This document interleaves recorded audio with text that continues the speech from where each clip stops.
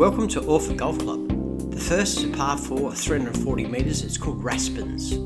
Tight driving hole, this one here to start. You've got out of bounds all the way down the right.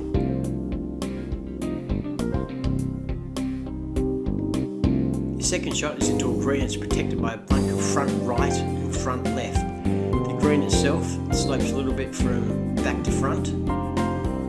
Go along through this green, it's okay. As you'll notice here, the greens have just all been cored, but the course is in fantastic condition, and I am told the greens are fantastic.